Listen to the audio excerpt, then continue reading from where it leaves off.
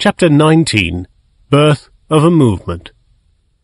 If Mises ever had any illusions about the state of the American mind before he came to the United States in 1940, he had certainly lost them by the end of the war. American public opinion was under the sway of statism, and the old American liberties were at an all-time low. As Mises wrote to a German correspondent, "Unfortunately, one can become acquainted with the fruits of the planned economy here in the USA too." Similarly, to a promising young economist in Austria, he wrote that the American literature on economics was, if anything, worse than the European. There is a great enthusiasm for unbalanced budgets, deficit spending, low interest rates, and all sorts of regimentation. Those who dare to disagree are simply brushed aside as orthodox and reactionary. Mises to Reinhard Kamitz in a letter dated October 18, 1946. Kamitz eventually became Minister of Finance and then President of the Österreichische Nationalbank. Mises respected him very much and paid him the following tribute about his time as a Minister of Finance. "Under the most adverse circumstances, you have proved yourself to be a worthy successor of the two Pleners and to bohm-bawerk." And on the same theme, the intellectual ravages caused by Keynesianism are very bad. For example, everyone here is delighted that national income has increased from $77.6 billion in 1940 to $161 in 1945. But the forces of resistance were slowly emerging. There was a seedbed of libertarian opposition, a network of leaders, thinkers, and organizers, some alone, others in small groups, who were preparing the counterattack. One historian has called these years the nadir of individualistic Jeffersonian thought in the United States. Yet the nadir was only in political practice. The thinking was no longer in disarray, but in the initial phase of a long-term resurgence. It is true that these thinkers and organizers were still scattered. They had only to find one another. There were journalists like Henry Hazlitt, Lawrence Fertig, Frank Chodorov, Suzanne La Follette, Garrett Garrett, John T. Flynn, and John Chamberlain. There were writers like Albert J. Nock, Isabel Patterson, Rose Wilder Lane, Ayn Rand, and Felix Morley. There were organizers such as Leonard Read, Frederick Niemeyer, and Loren Miller. There were businessmen ready to sponsor educational ventures to promote laissez-faire policies, such as Jasper Crane, Harry Earhart, Adolf Kohlberg, Howard Pugh, Claude Robinson, Pierre Goodrich, and William Volcker. And there were academics such as Benjamin Anderson, H.J. Davenport, Fred Fairchild, Leo Wohlman, Frank Knight, Henry Simons, and Ludwig von Mises. These men and women reversed the course of events in a mere 15 years. They were not strong enough to rid America of its creeping statism, but they succeeded in slamming on the brakes and reorienting public debate. By the beginning of the 1960s, classical liberalism had risen from the ashes, and it had done so under the decisive impact and intellectual leadership of Mises. These 15 years of his life saw a last great blossoming of his creative powers, which paved the way for a new liberty in the Western world. During this period, Mises's impact was amplified and deepened through several new organizations that rallied a hitherto disparate and unaware public around the banner of liberty. And for the first time in his life, Mises worked on a permanent basis with a group of students who had learned economic science through his writings. These first Misesians soon became even more coherent and radical advocates of laissez-faire than the master himself, something unprecedented for Mises. In his Vienna seminars, he had been in the awkward position of being more radical than his students. Libertarian seedbeds.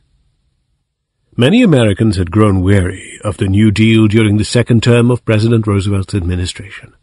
More and more people realized that their president had brought about a revolution in the American system of government. But the majority gave FDR a third term.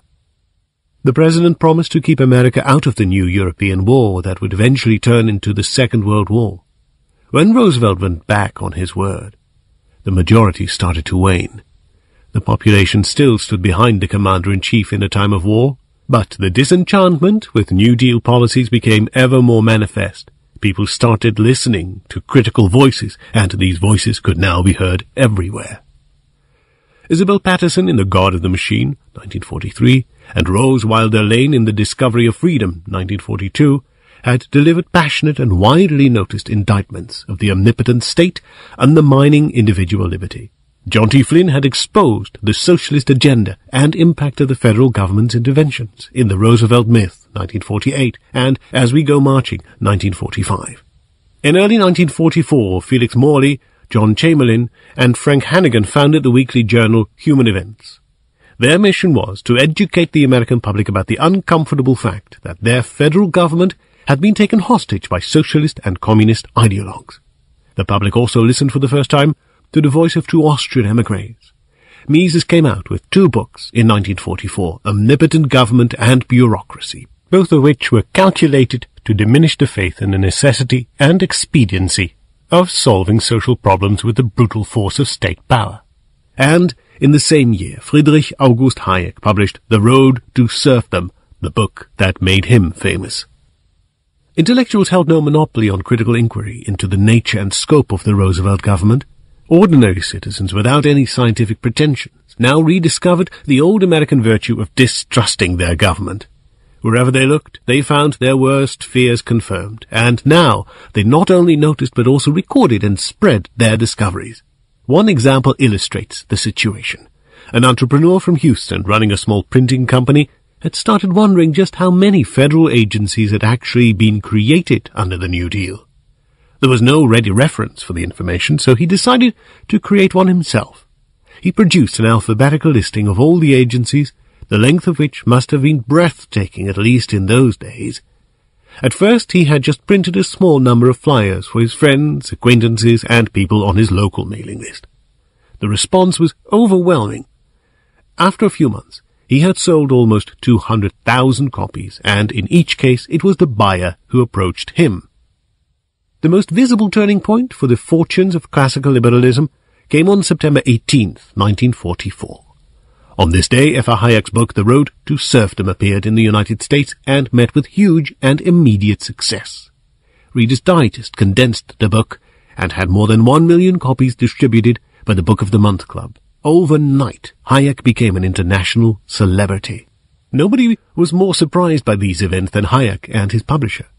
There were four major factors to his unexpected success. First, Hayek did not come up with any new argument, but just gave a particularly eloquent and sophisticated presentation of a position that, before the war, had already found wide acclaim among the American public. The central argument of The Road to Serfdom was, in fact, that increased powers for government were tantamount to reduced sovereignty for the individual citizens, and that total government control turned the citizens into slaves, regardless of whether the totalitarian state was fascist or communist. Second, the war years had dramatically accelerated this increase of powers of the U.S. federal government and thus raised awareness of and misgivings about this fact among the greater number of people. Third, again echoing other neoliberals, Hayek defended what seemed to be a pragmatic, middle-of-the-road solution that appealed to the American mind. He emphasized that he did not advocate laissez-faire, but a new brand of liberalism. Fourth and finally, Hayek weighed in with the full authority of an academic economist who was well known and respected in the United Kingdom, a fact that to the present day can arouse Americans' intellectual inferiority complex. For staunch defenders of liberty, Hayek's neoliberalism was of course far too soft on government. The positive program of The Road to Serfdom left the government in control of economic life. The economy was still to be a planned one, with the government in charge of all the planning. Hayek merely suggested that this planning be for competition rather than the detailed control of all market participants. This was a naive approach from any realistic political point of view, and some thought it was indefensible from an intellectual point of view as well. Commenting on Hayek's program, Frank Chodorov explained, "How silly," and made it clear that he thought the program verged on intellectual cowardice. Mises was very happy about the success of the book. However, he too thought that Hayek had made his case in misleading terms. Hayek had singled out economic planning as the root cause of the various policies that threatened political and economic freedom. But there is no danger in planning per se. The real question is who should do the planning and how should the plans be applied. Should there be only one plan imposed by the power of the state on all citizens, or should there be many different plans made by each individual or head of household? Mises emphasized this crucial distinction in a speech delivered on March 30th, 1945 to the American Academy of Political Science. He left implicit the fact that his speech was a critical review of Hayek's book. Mises' speech was first published as Planning for Freedom, together with a speech by Rufus S. Tucker delivered before the same audience in a 24-page pamphlet, Economic Planning. Later, the essay was reprinted in Mises' book Planning for Freedom. In correspondence with Dauphin Meunier, a professor in Paris, Mises mentioned that he disliked the title and subtitles of the printed version of his talk. The French translation was published in 1947 in the Revue de l'économie contemporaine under the title L'Interventionisme et le Salaire. In a letter to Selma Fuller, Mises praises the virtues of Road to Serfdom, but concedes the appropriateness of Fuller's critical stance on the book. The positive program developed by Hayek matters little when compared with these virtues of his book. However, it is a very comforting fact that your friends were shrewd enough to see the contradictions in his program. A few days later, on April 3rd, Hayek arrived in New York to start a Road to Serfdom lecture tour. It was the first time he saw his old mentor in America. The book and the lecture tour trumpeted the dawn of a new era. The sale of thousands of copies signaled to everyone that the American population still harbored strong affections for liberal ideas, and that these feelings had huge political potential. The most momentous initiative to exploit this potential was, we can see in retrospect, the decision of Leonard Read to quit his lucrative position at the Los Angeles Chamber of Commerce at the end of 1945 and to move to New York as an executive vice president of the National Industrial Conference Board. Read sensed the potential for a huge interest in laissez-faire liberalism and its underpinnings in economic science a la Mises, and he understood that liberty had to be defended as an integrated whole, not in a piecemeal fashion with many concessions. But looking around in 1945, he was amazed to discover that there was not one institution to satisfy this demand for information, and certainly none ready to support or promote classical liberal scholars and students. Many years later, he summarized his discoveries in 4 points. Number 1. The freedom philosophy wasn't issuing from any place on the face of the earth. Number 2. There wasn't a magazine in the country that would take one of our articles. 3. There wasn't a book publisher that would take one of our books. Number 4. Just 26 years ago, in 1945, there did not exist a consistent literature of this philosophy written in modern American idiom. That's how far down the drain this philosophy was. The National Industrial Conference Board was an educational institution, the purpose of which was to provide information about economic science and the functioning of the American economy to classroom teachers all over the country. Read had been hired along with Garrett and others to establish a new nationwide educational program. The express purpose of the new program was to inform teachers, journalists, and intellectuals, the second-hand dealers in ideas, as Hayek called them, about the importance of individual liberty for economic prosperity and society at large. Read's mission was to raise the necessary funds. Mises was aware of Read's effort. When, in May 1945, he received a request from Mr. Allman, the vice president of the Fruehauf Trailer Company, inquiring what could be done in terms of organizational work to give the individual private enterprise way of living and doing business political leverage. Mises replied that friends of his were elaborating a plan for imminent action. He had probably talked again with Read about his pet project, the establishment of a libertarian journal of opinion. Human Events had been launched the year before, but Mises was not happy with its one-sided focus on anti-communism. The problem was not just the increase of government interventionism in the name of communist ideals. The problem was that the government intervened at all. A libertarian journal of opinion would have to educate the public about basic economic laws. The long visit at New York University. One great limitation to Mises' effectiveness in spreading the gospel of liberty was that he lacked an academic base. Like most other champions of the free market, he frequently lectured to businessmen and other civic leaders, but he had no direct impact on future intellectuals who studied at the universities. It was quite often a frustrating experience for him. In a letter to Makhlouf he wrote, "Again and again various organizations invite me to refute Marxism and to the Union doctrine, which are held to be identical, and as an aside also Keynes and Hansen, in a short paper that can be read in not more than 30 minutes, and which every high school graduate can easily understand. Refute Marx, but don't use highbrow terms such as value, dialectical materialism, average rate of profit, etc. Refute Keynes, but do not speak of the multiplier, of liquidity preference, etc." Unlike many of his former students and associates, Mises had been unable to obtain a suitable position at one of the major universities. Herbert von Beckenrath, Götz Briefs, Gottfried von Habeler, Georg Halm, and Joseph Schumpeter had obtained positions at Harvard. Machlup was at the new Rockefeller-funded University of Buffalo, and Morgenstern at Princeton.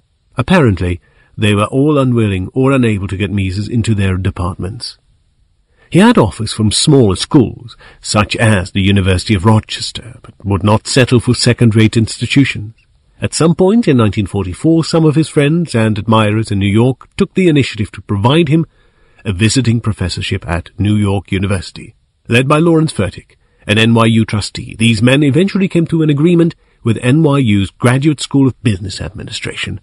The school would invite Mises to give an economics seminar, and Mises' salary would be from private funds. Nash mentions that Hazlitt and Reed were among those involved. Nash also mentions that Hayek's position at the University of Chicago was similarly subsidized out of private funds. It is not clear who, apart from Fertig, contributed to paying Mises' salary. It is, however, most likely that a major part of the money came from the Volcker Fund. Other potential donors were among the men who would later back the Freeman, in particular Alfred Kohlberg, importer, Jasper Crane, Howard Pugh, Sun Oil, Herbert Hoover, former U.S. President, W. Prentice, Armstrong Cork, W. F. Peter, Chicago, Rock Island, and Pacific Railroad. This arrangement continued on a regular basis. Mises started his classes in February 1945. He was a visiting professor at NYU for more than 20 years. When he was looking for a job right after his arrival in the United States, Machlup had brought him in touch with New York University's Department of Economics. In November 1940, the department head, Sparr, invited Mises to give a talk on his contributions to economic theory. Sparr was slow or unwilling to follow up with a job offer, and Mises then accepted the position at NBER. Despite the humiliating circumstances, the seminar proved to be an enormous success. From the outset, it was not only attended by NYU business students, but also attracted a colorful group of personalities from outside, journalists, businessmen, writers, and students from other universities. In a manner reminiscent of Mises' seminars in Vienna, it became a rallying point for New York-based intellectuals interested in the scientific case for laissez-faire, as well as a point of attraction for visitors from abroad. In Vienna, the Mises Circle would move from Mises' Kammer offices to Ancora Verde for dinner, then to the Café Künstler to continue the conversation late into the night. In New York, the participants in Mises' NYU seminar could follow the classroom session by joining their professor in Child's Restaurant, followed by the Café Lafayette. Seminar students such as Hans Sennholz, William Peterson, George Reisman, Israel Kurtzner, and Ralph Raico eventually formed, together with Murray Rothbard, the solid core of Misesians to hold out through the long libertarian winter of the 1960s and 1970s, thus enabling the breakthrough of Misesian ideas of the 1980s and 1990s. Mises inspired them to contribute to the great project of hammering out a systematic and encompassing libertarian philosophy, a project that had attracted courageous and innovative thinkers from the time of the 16th century Spanish late scholastics to the time of the Manchester School. In retrospect, the results can only be called amazing. It is one thing indeed for students to follow the example of a passionate and encouraging teacher. It is quite another thing to actually produce anything of value. A surprising number of Mises' NYU students later became important scholars and even pioneers in economics, history, and philosophy. One example of the international significance of the seminar was the case of the Japanese students drawn to attend. Mises' pre-war work had been favorably received in Japan, and several professors from this far eastern country had taken part in his Vienna seminar. After the war, a correspondent from the Yasuda Bank wrote Mises that his theory of money and credit had made a very strong impression in Japanese financial circles and is regarded most highly. Azuma was a student of Mitsutaro Araki, to whom Mises had already, in 1925, granted permission to translate and publish Theory of Money and Credit. Araki never completed the translation, but his student finished it in the early years of the war. When he wrote to Mises in 1948, the manuscript of the translation had survived the war years in a vault of the publisher. Azuma also kept Mises informed about intellectual developments in Japanese economics. The impact would increase when a Japanese edition appeared in May 1949, just in time to provide intellectual ammunition against the wave of Keynesianism that swept the country with the American occupation forces. Mahrub reported a few years later from a meeting with Japanese colleagues in Tokyo, "There was a discussion of whether certain parts of your theory of money were already in the first edition or only added in the second edition. There were several present who were able to discuss this question." One classical liberal from Japan later recalled the chain of events in his country. The names of von Mises and Hayek are well known in Japan. The latter's Road to Serfdom was published during the war, about the time when Japan started experimenting in state socialism. My own experience confirms completely the exactness of the professor's prognostications. When the war was over, we had to throw everything overboard, and I expected a return to free enterprise. Then a curious thing happened. The Americans arriving in Japan in the wake of the landing forces started putting into effect policies which were hardly distinguishable from state socialism. Leonard Read and FEE.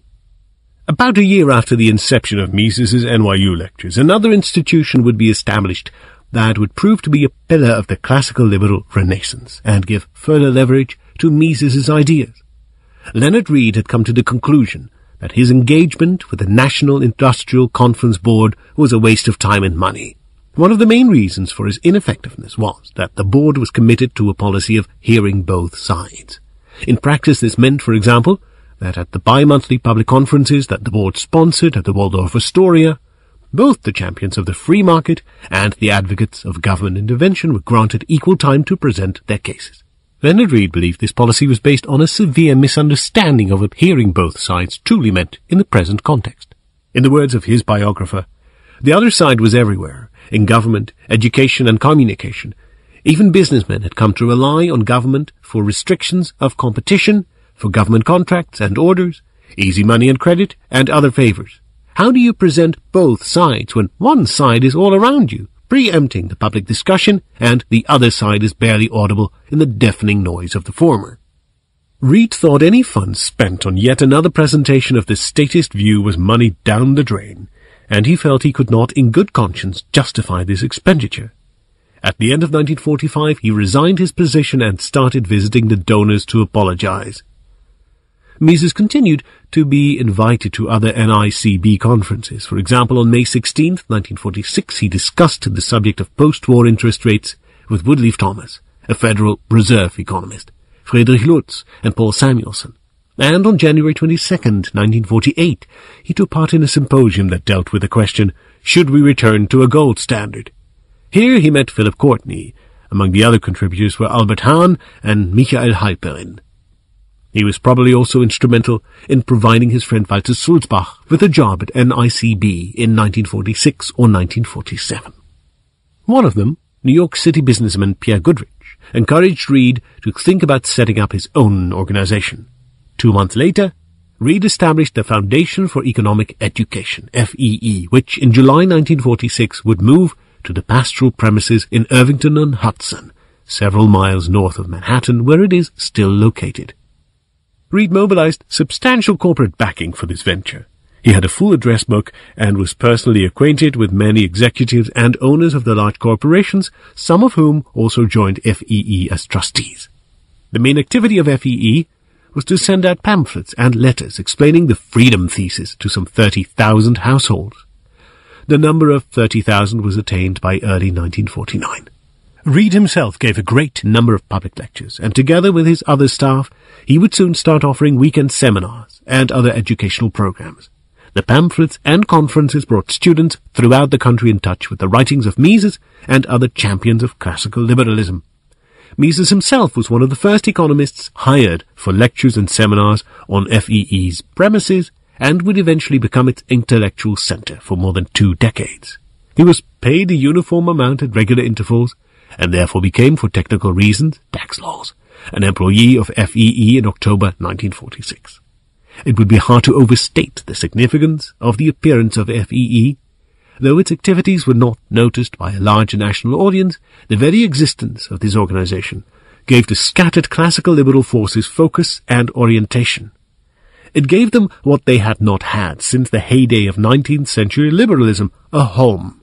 FEE provided the material and infrastructure for an enthusiastic return to the ideals of the 19th century laissez-faire liberals.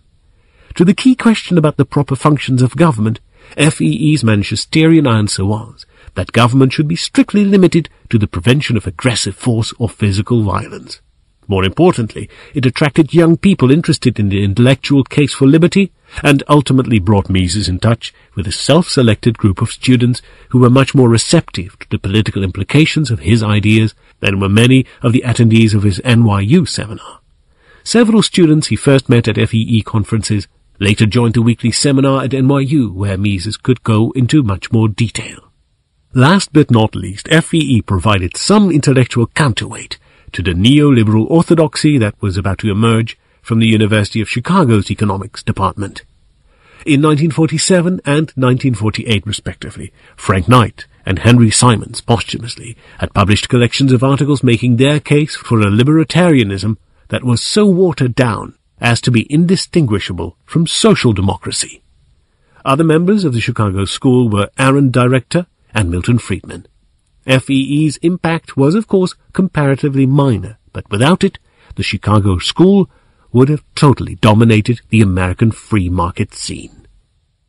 Frederick Niemeyer. At about the same time Reed was setting up FEE in Irvington, New York, Mises made another acquaintance who would eventually turn into a long-term ally. In May 1946, Chicago businessman Frederick Niemeyer had finished reading Mises' Theory of Money and Credit, which prompted him to write to the author and inquire about any further writings of his on the subject. During the following months, Niemeyer read Omnipotent Government and other available English-language writings of the Austrian professor. He was the ideal reader for Mises. He had received his economics education in the early 1920s, then worked for a while as a field representative of the Harvard Business Cycle Index. He was well acquainted with the monetary thought that prevailed in the United States. The theory of money and credit, he found, was a radically different approach than the mechanical quantity theory, and he therefore had some difficulty to adjust all my thinking to your exposition. Part of the difficulty seemed to be the different use of terms, and Niemeyer then went on to raise questions about one of the crucial concepts of the theory, the demand for money.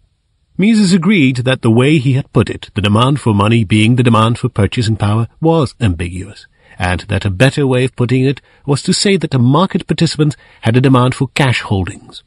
He promised to revise his writings accordingly and to consider this point in his forthcoming treatise on economics. This exchange was the beginning of a long-lasting alliance, though never really more than a personal friendship. Niemeyer soon commenced to read other Austrian works available in English, in particular bohm-bawerk's Capital and Interest. Slowly he became a dedicated admirer of the Austrian school. He was also a dedicated Calvinist, and claimed, "Bohm-bawerk has gone as far beyond Adam Smith as Calvin did beyond Luther." Mises' agnosticism did not diminish Niemeyer's admiration for the Austrian economist, and it did not prevent Mises himself from cooperating openly and productively with Christian libertarians in America. In Austria such cooperation was almost out of the question because the Christian Socialist had pushed the Catholic Church into an intellectual dead end. Only outstanding personalities, such as Monsieur Seipel, could overcome the Socialist resentments against the liberal Mises. But in the States, things were different.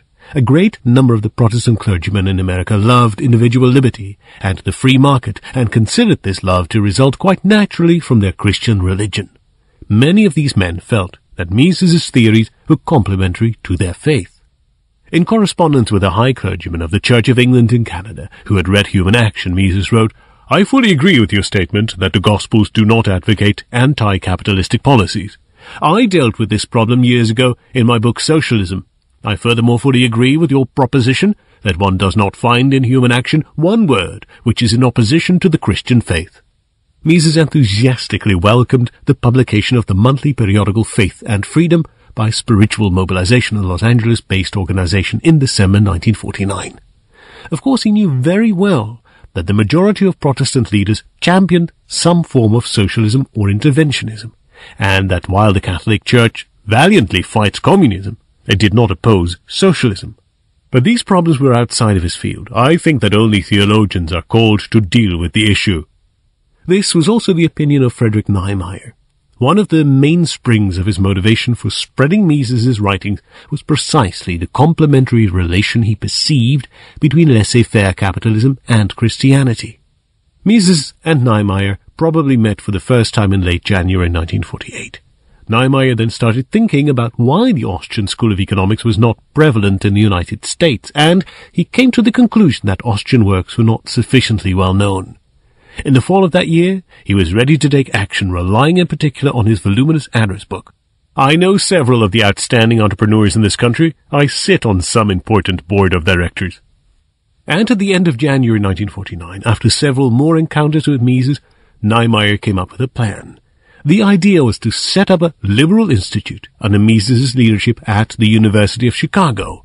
Niemeyer was a friend of the dean of the business school or at some other suitable university in the Chicago area. Niemeyer had already won over his associate Robert W. Baird and his friend John T. Brown, vice president of the J.I. Case Company. By May 1949, they had talked to several other businessmen in the area. At the end of April, the university had told Niemeyer that they would favor unrestricted gifts to be used with academic freedom, which meant that the university would select the staff of the proposed Liberal Institute. Mises commented, "Based on this slogan, academic freedom, the universities are boycotting all those economists who dare to raise objections against interventionism from another point of view than that of socialism. The question of academic freedom is today not should communist teachers be tolerated, it is rather should only communists, socialists, or interventionists be appointed." But the resistance did not come only from within the universities. A few years later, and that much the wiser, Mises acknowledged the existence of another factor. One of the worst features of the present state of affairs is the misplaced loyalty of the alumni. As soon as somebody dares to criticize something concerning a university, all alumni come to the rescue of their alma mater. Then we have the spectacle of big business, defending the boycott launched by the faculties against all those who do not sympathize with interventionism, planning, and socialism. In any case, the plan for a Chicago-based liberal institute under Mises's leadership did not materialize, but Niemeyer and his friends probably had some influence in bringing Hayek to Chicago, and in the early 1950s he played a significant role in raising funds for Mont Pelerin Society meetings. Mises debates American libertarians. With the NYU seminar, FEE, and individual organizers and publishers such as Niemeyer, Mises enjoyed for the very first time in his entire life a truly congenial network of students and supporters. He had always been a respected scholar, but few of his readers and associates really appreciated the radical anti-statist gist of his theories. This held true in particular in the case of the neoliberals, who prided themselves on their pragmatic position and on their good sense in wanting to place the government to be in charge of creating competition. These men accused Mises of exaggerated logical argument in the intellectual battle for liberty. If this is a valid charge, then Mises was surely guilty. As one historian put it, he fought with a supreme logical rigor that even his friends sometimes considered excessive. An example of such a friend was Chicago professor of economics Henry C. Simons, who praised Mises as the greatest living teacher of economics and the toughest old liberal or Manchesterite of his time. But alas, he added, he's also perhaps the worst enemy of his own libertarian cause. Things were completely different in the circle of his new friends. Many of the new people who came to Mises through his NYU seminar and FEE were even more libertarian than he was. Suddenly it was Mises who on several occasions turned out to represent the more statist position in his seminar. American libertarians, such as Leonard Read and R.C. Hoyles, placed great emphasis on the definition of political liberty in terms of non-initiation of force. After the publication of Human Action, for example, Hoyles criticized Mises in private correspondence for having admitted that public education can work very well in monolingual countries if it is limited to reading, writing, and arithmetic. Hoyles saw this as an unnecessary concession. Public education, even if limited to the case under discussion, was unjustifiable. The fact that some people were compelled to pay who did not want to have their children taught, or who had no children, was teaching by example that the majority had a right to coerce the minority to pay for anything the majority wanted. If that is not the worst kind of government intervention, I do not know what intervention means. When you make this one concession, you are denying that our government is limited in what it has a right to do. It seems to me that intervention by the government is just the same thing as initiating force. Understand, I'm not opposed to the use of force to stop someone from initiating force, but the government has no right to initiate force. The only purpose of a government is to stop people from intervening in an unhampered market and to stop people from initiating force, to make someone pay for anything he doesn't want to pay for. This perspective was entirely outside Mises' utilitarian approach to political problems. He believed that the question of who initiated force was politically irrelevant because one could hardly ever reach agreement on it. The only relevant question was whether the initiation of force was suitable to attain the end of the acting person, even if his action was somehow wrong from an ethical point of view. A 2-sentence letter he sent some 10 years later to an American correspondent, a publisher in Wisconsin, speaks volumes. I read your stimulating letter with great interest. As I see it, the main argument in favor of the capitalist system is that it has raised the standard of living of the common man in an unprecedented way. Another even more substantial point of disagreement between Mises and many American libertarians was the question of democracy. A few months after FEE set up shop, F.A. Baldy Harper saw the need to write a 4-page confidential memorandum defending Mises' views on democracy against the criticisms of Orville Watts, who had pitted democracy against American-style liberalism. Mises would also come to taste a particular American flavor of hostility to democracy in a 1947 exchange of letters with Rose Wilder Lane. Apparently they had met for lunch with Hoyles and others, and Lane had the impression that Mises believed they shared the same outlook on fundamentals. At the meeting she did not feel it was the right moment to start a discussion on the subject, but later wrote to him to set the record straight. As an American, I am of course fundamentally opposed to democracy, and to anyone advocating or defending democracy, which in theory and practice is the basis of socialism. It is precisely democracy which is destroying the American political structure, American law, and the American economy, as Madison said it would, and as Macaulay prophesied that it would do in fact in the 20th century. Mises did not even bother to address the issue, but observed that he never addressed people who called his writings stuff and nonsense, as Lane had done in a book review. According to Lane, Mises had fallen prey to the confusion of egalitarianism. She quoted Mises, "It is obvious that every constitutional system can be made to work satisfactorily when the rulers are equal to their task." Thereupon she comments, "Stuff and nonsense." The basic fallacy of Germany was in the lack of a rational political thought, and this book admirably displays that lack. And that was that for more than 2 years, after which the debate resumed on more civilized terms, probably because of Lane's friendship with Howard Pugh. Mises's basic objection to Lane was that she had misunderstood him. He had never advocated any concrete regime of parliamentary democracy. He merely stressed the fact that all political systems ultimately hinge on mass opinion. Mises's American friends disagreed, and the discussions and correspondence between them remained without conclusion. But the confrontation between the Austrian scholar and his American readers and disciples would be a driving force in the development of libertarian theory. Mises' student Murray Rothbard would eventually work out the radical implications of Misesian economics with great care, combining the non-initiation of force criterion with the typical Misesian focus on private property rights. Rothbard thus created the blend of libertarian economics and natural law ethics that continues to attract many intellectuals to this day. The new radical environment contrasted sharply with the mentality of Mises's old associates, who had been libertarians by Central European standards, but were moderate interventionists in an American context. A case in point was Fritz Machlup. In a 1946 letter to Mises, he asked his old master to bless his evasive way of addressing pro-labor union audiences. He wrote, "I would like your advice. I must soon give a lecture for the U.S. Chamber of Commerce on monopolistic wage determination as part of the general problem of monopoly. The lecture is to be published and will probably receive more attention than suits my liking.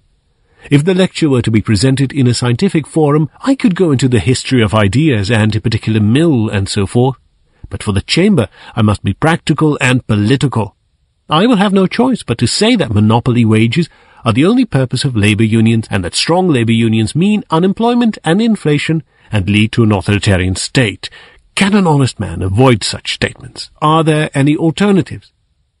If it is politically unthinkable to outlaw labour unions, and I assume this is the case today, can one consider government limitations on private wage increases? I'm not thinking, of course, of a fixing of wages through the state, but of a general interdiction to increase wages by more than 10% in 3 years, or something of this sort. Of course, this is entirely fantastic. Would it be smarter not to mention such makeshift solutions at all? They have no prospect of being accepted. Mises replied that he would tell the chamber, first of all, liberate yourself from false ideas, study economics, then go on to convince others. And he emphasized, I reject any outlawing or limitation of the liberty of association. No liberties shall be abolished, only coercion. Correspondence between the two men had already become quite infrequent, and would cool even further. Their estrangement thawed before Mises's 80th birthday, but would sink to an all-time low by the mid-1960s. Planned chaos. Montes de Oca had already talked to Mises in 1943 about writing an epilogue to the Spanish edition of Socialism. But Mises probably did not turn to the task before 1945. Until then, the rate of progress on the translation was unclear, and Mises may well have been wary of engaging in another task for Montes de Oca, who so far had not completed any of the projects they had discussed in 1942. Mises had not even received agreed-upon payment for a study of Mexico. The prospective Mexican publishers of Socialism asked for an epilogue dealing with the Soviet experiment, both because dealing with the question was interesting in its own right, and since it would bring the book up to date. Mises replied evasively, suggesting that the best solution would be to write a special introduction for the Spanish edition. In early January 1946, Mises finally received payment for the study on Mexico he had written in 1943. He also worked rapidly on the completion of the epilogue his Mexican partners had asked for.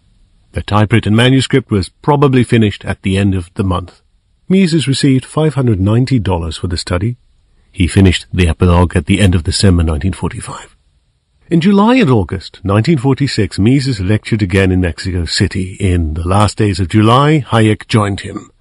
They also toured the Central Plateau and spent some days on Lake Chapala.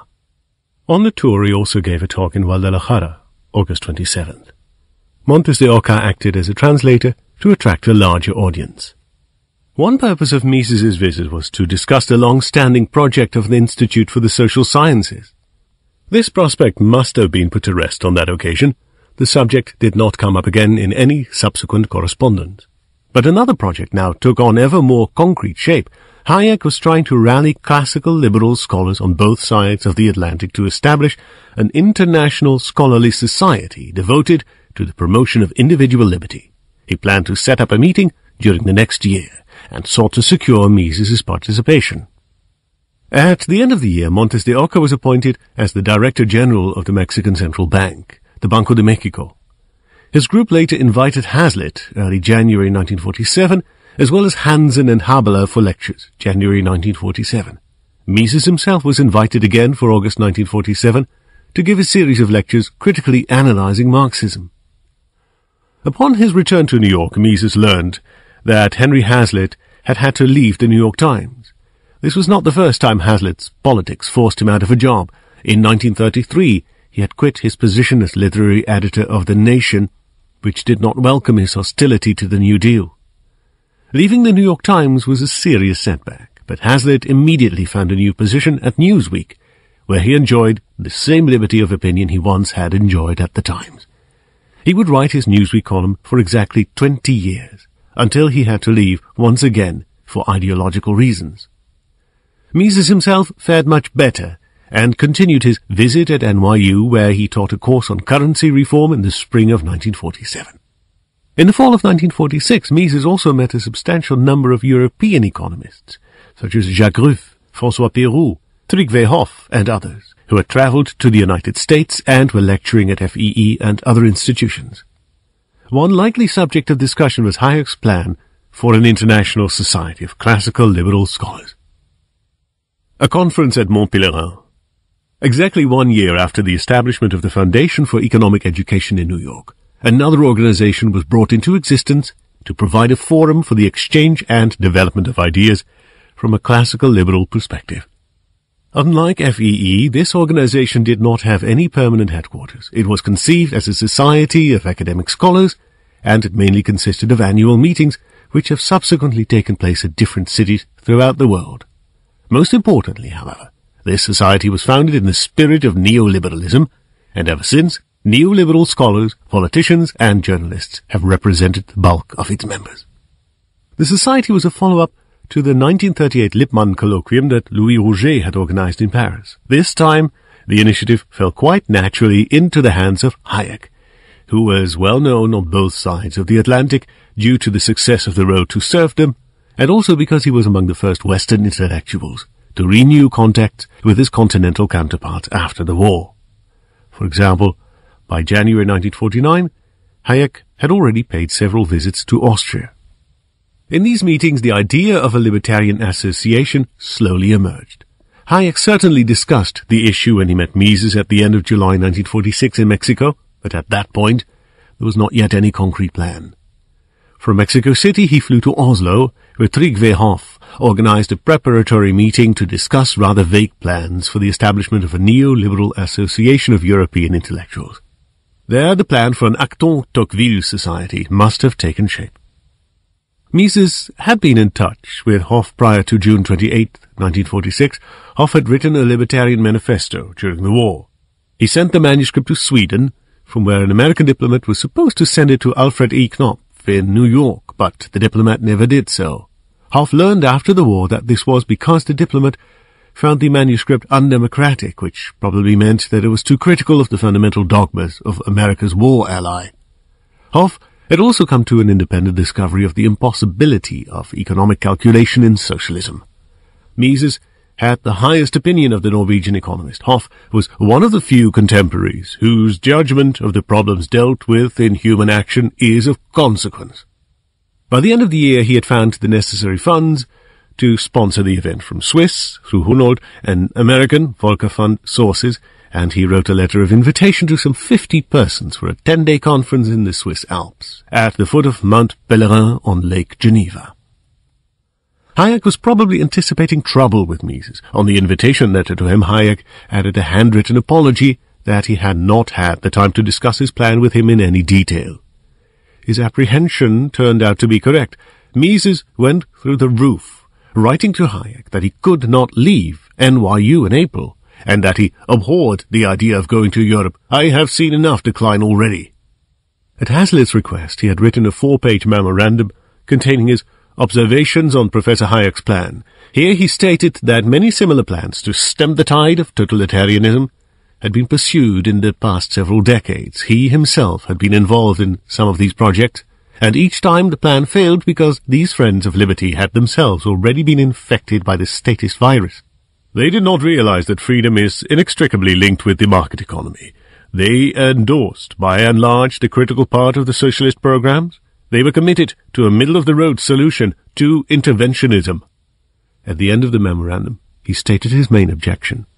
The weak point in Professor Hayek's plan is that it relies upon the cooperation of many men who are known for their endorsement of interventionism. It is necessary to clarify this point before the meeting starts. As I understand the plan, it is not the task of this meeting to discuss anew whether or not a government decree or a union dictate has the power to raise the standard of living of the masses.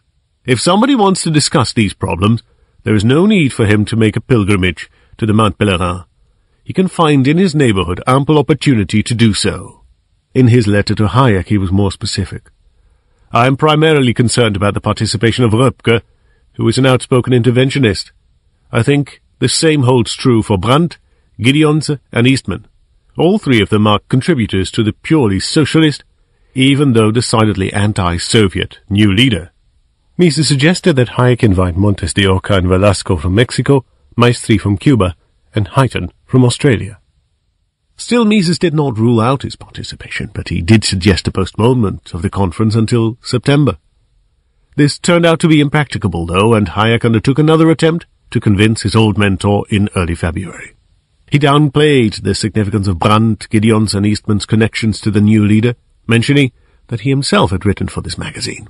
But more importantly, he argued that the program of the conference was still quite open and that the main purpose of the meeting on Lake Geneva and of subsequent meetings would be to win over especially those historians and political scientists who still harbored wrong ideas on a number of issues, but who were willing to learn.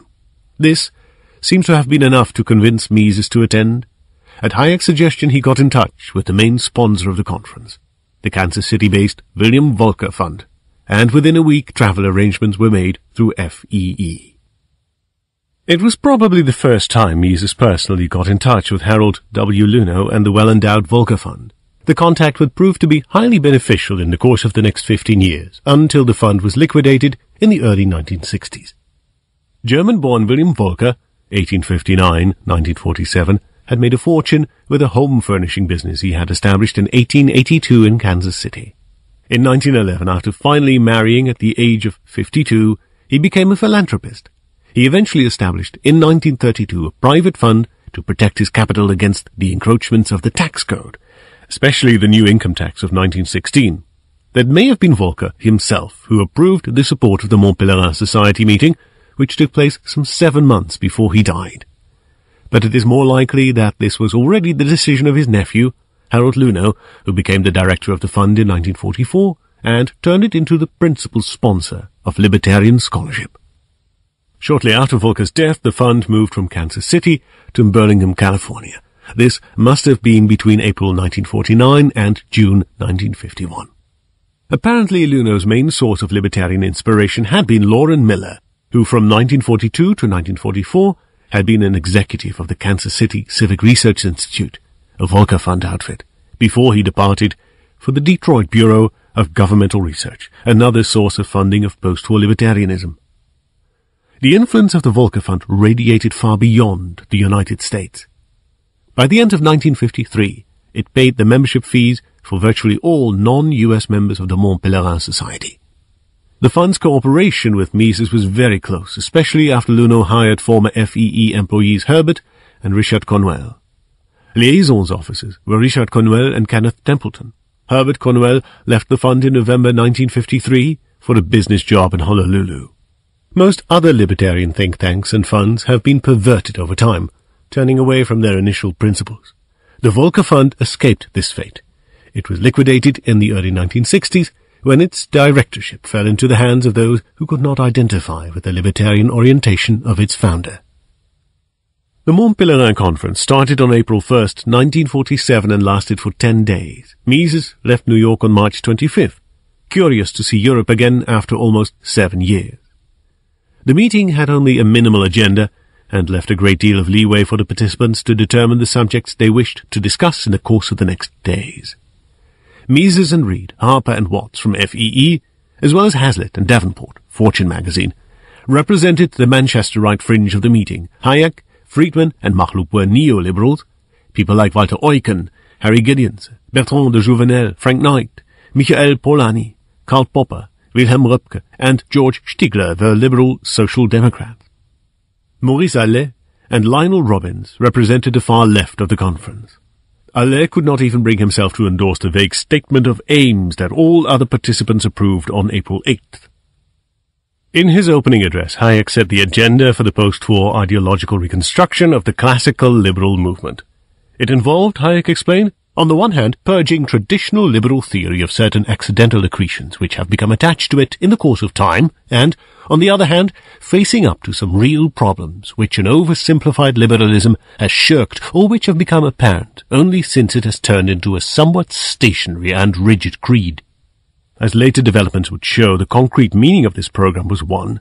To exculpate classical liberalism from certain widely held criticism. For example, that the policies it had inspired had led to mass misery. 2. To distinguish the modern liberalism from its laissez-faire predecessor.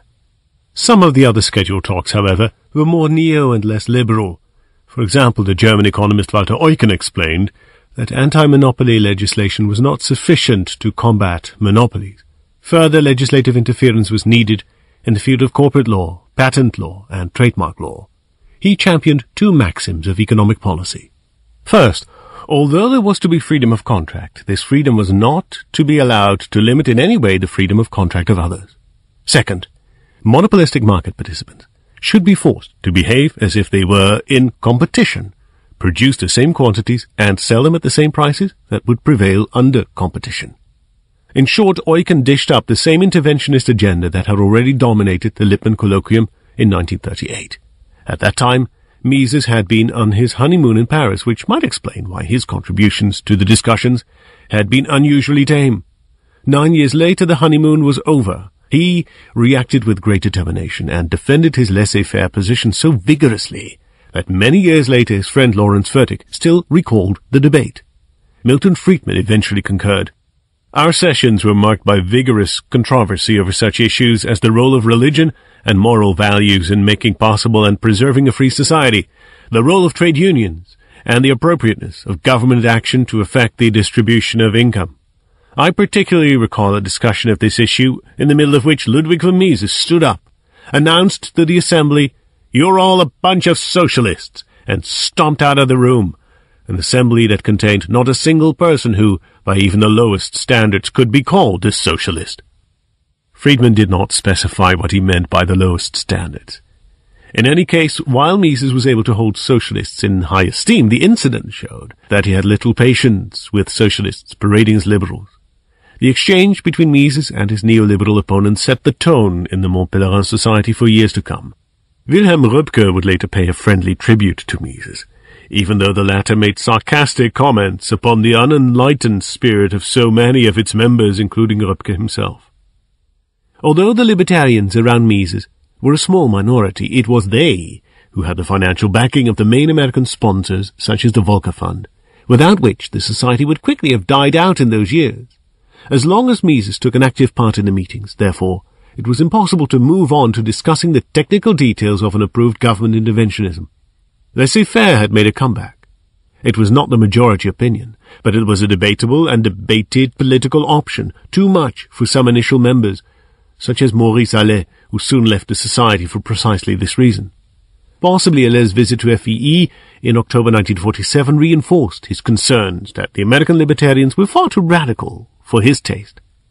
Despite fundamental disagreements, the meeting was a success. On April 9th, some 40 participants established the Mont-Pelerin Society and elected Hayek as their president. Eventually Hunold from Zurich and Aaron Director became secretaries. Eucken, Jukes, Knight, Rapin and Ruff were elected vice presidents, and Hardy became the treasurer. Mises, Antony, Gideon, Sir Iverson, Robbins and Röpke became members of the council. On December 10th, Albert Hunold announced that Mises would soon receive a photo album with some 70 pictures of the conference as a Christmas present. Preparing the counter-revolution. By March 1945, Yale University Press had decided to publish an American edition of Nationalökonomie. The idea of a simple translation was never really an option. All sides agreed to publish a revised edition. In June 1945, Mises still said the book was to be published in an American edition next year. For the next 3.5 years, Mises worked busily on this project. The revisions were not to be substantive. Their primary purpose was to adapt the work to the intellectual background of his American readers.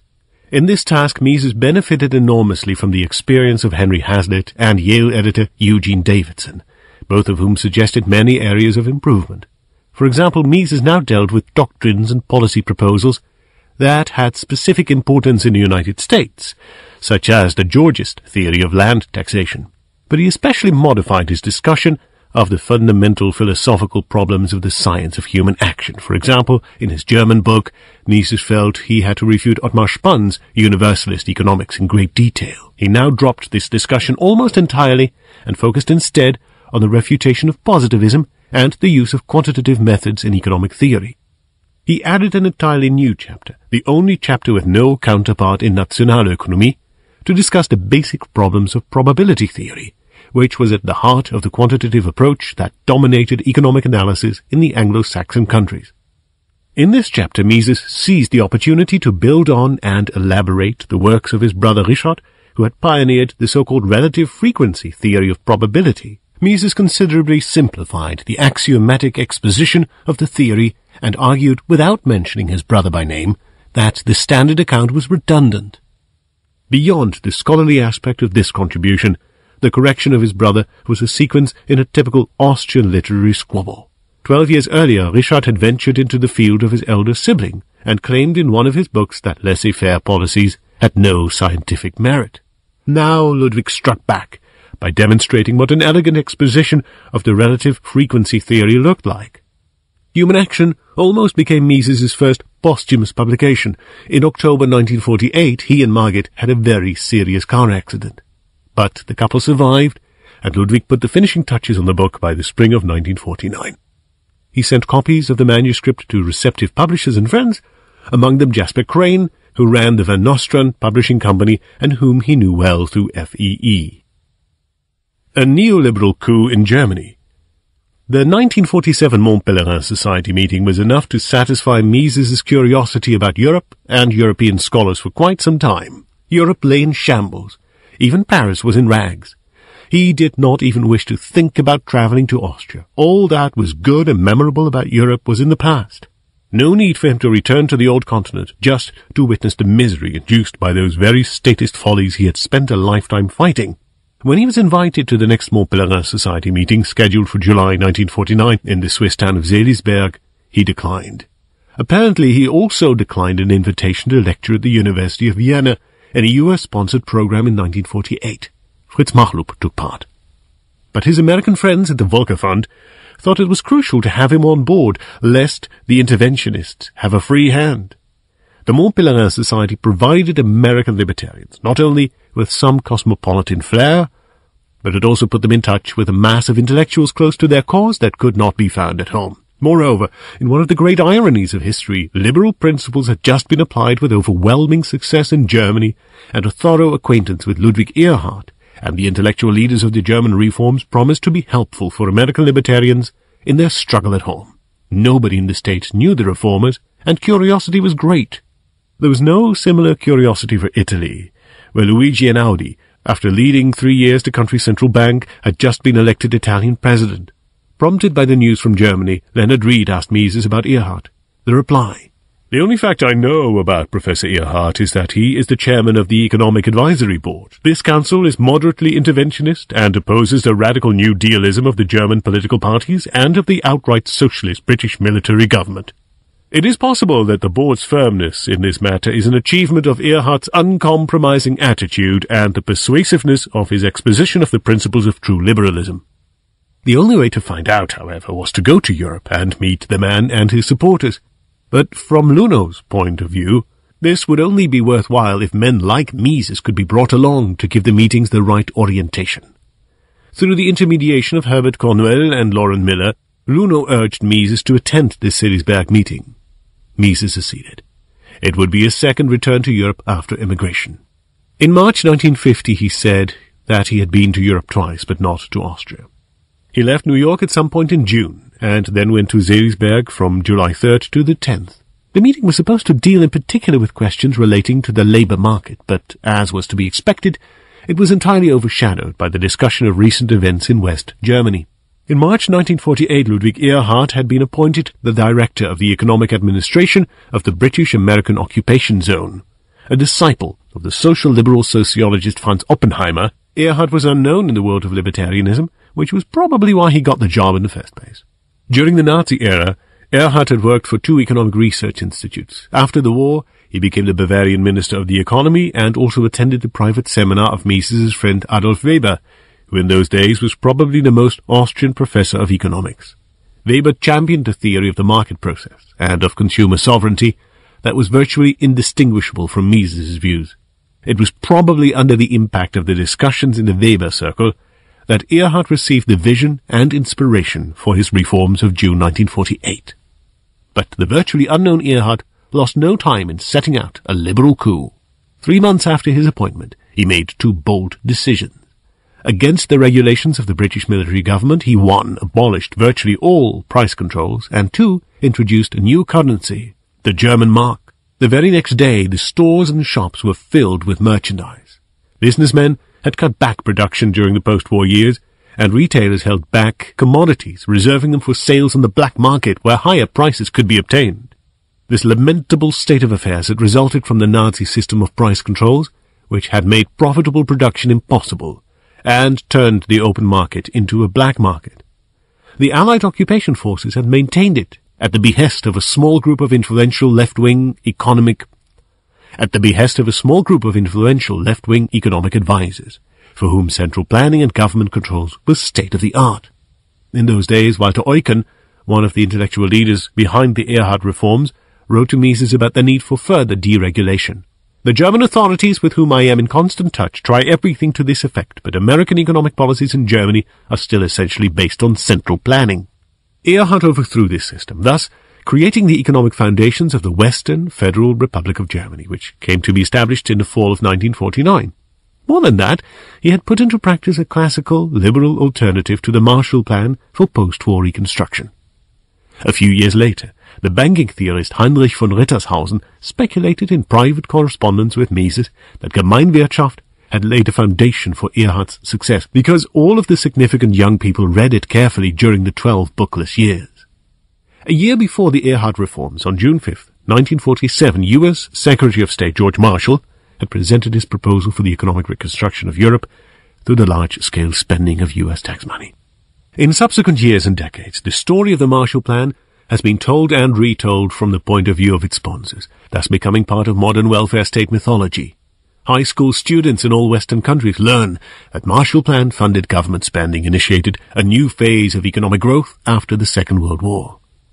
In the cold light of economic reasoning, however, we can see that the Marshall Plan was, in essence, a scheme for postponing the bankruptcy of socialism and the welfare state. In private correspondence, Mises pointed out that the European countries had already nationalized railroads, telegraph, electric power, telephone, mines, and many factories. And he went on to add, they have already expropriated by taxation all higher incomes and cannot expect any additional revenue from pushing further the policy of soaking the rich. Thus, they want the American taxpayer to foot the bill for the deficits incurred by their glorified socialization policy. They call this scheme the Marshall Plan. In December 1948, when Leonard Read asked him for his opinion of Erhard, Mises did not know the man. In the following years, however, he familiarized himself with the writings of Erhard and found that they closely reflected the opinions of his advisers. Cologne professor of economics Alfred Müller-Amack, as well as Wilhelm Röpke and Walter Eucken. During the 1950s, Mises realized that the very success of Erhard's free market reforms was liable to be used against the market economy, because the reforms were sold in terms of interventionist rhetoric. He therefore honored the German reformers with a lengthy comment in his most prominent book.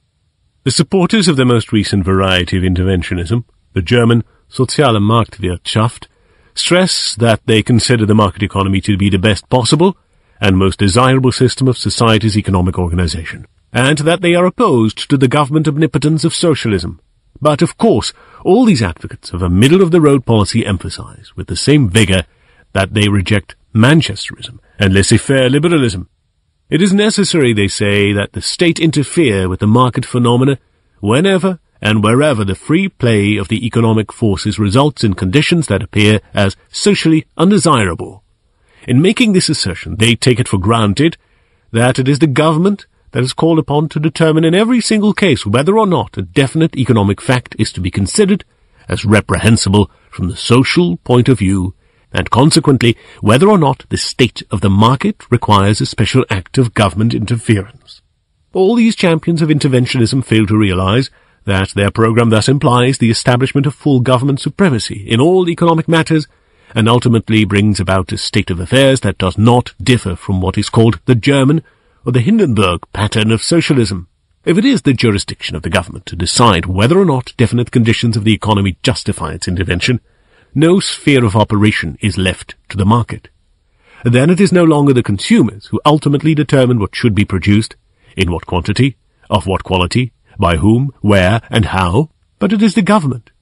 For as soon as the outcome brought about by the operation of the unhampered market differs from what the authorities consider socially desirable, the government interferes. That means the market is free as long as it does precisely what the government wants it to do. It is free to do what the authorities consider to be the right things, but not to do what they consider the wrong things. The decision concerning what is right and what is wrong rests with the government. Thus, the doctrine and the practice of interventionism ultimately tend to abandon what originally distinguished them from outright socialism and to adopt entirely the principles of totalitarian all-round planning. Until the mid-1950s, Mises was apparently reluctant to even meet with Erhard. Röpke thought this was because Mises was under the influence of his closest German intellectual ally, Volkmar Muthesius, a sharp and relentless critic of Erhard's economic policies. Mises's reservations did not grow weaker through personal contact with representatives of the German Ordo school of neoliberalism. Quite the contrary. In private correspondence from the mid-1950s, he stated, "I have more and more doubts whether it is possible to cooperate with Ordo interventionism in the Mont Pelerin Society."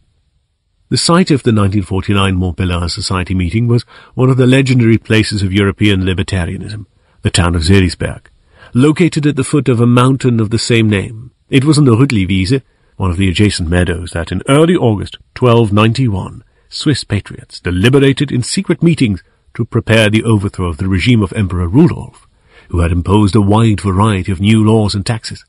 The Mont Pelerin Society convened more comfortably in hotel facilities, and not all of its participants were eager to overthrow the burgeoning new welfare state. Wilhelm Röpke, for example, was more concerned about defining a role for government in fighting against proletarianization. Karl Popper tried to do the same thing for the field of education and research. A New Yorker. After a brief return to Manhattan, Mises went to Mexico City for the month of August to lecture at the Asociación Mexicana de Cultura.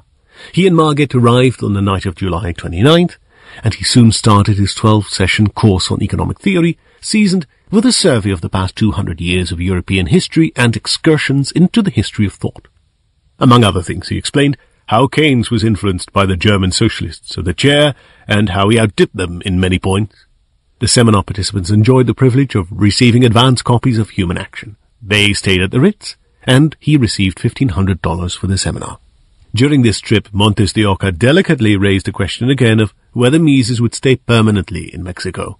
Mises apparently replied that he now desired to stay in New York City because it has become the intellectual center of the present day. Montes de Oca would have left it at that, but a few months later he felt the need to raise the question yet again in writing. There has been what might be termed a movement among Mexican businessmen to invite you to become advisor for various business organizations, more or less in the capacity you performed this function in the Vienna Chamber of Commerce.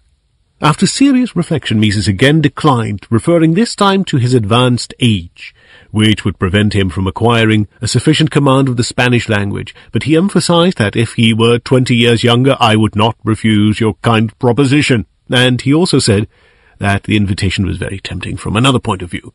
My 3 visits to your country have shown me that the climate of opinion is today in Mexico more favorable to the acceptance of sound economic ideas than in any other country. But this did not alter his decision. Not only had Mises become an American, he was now a New Yorker.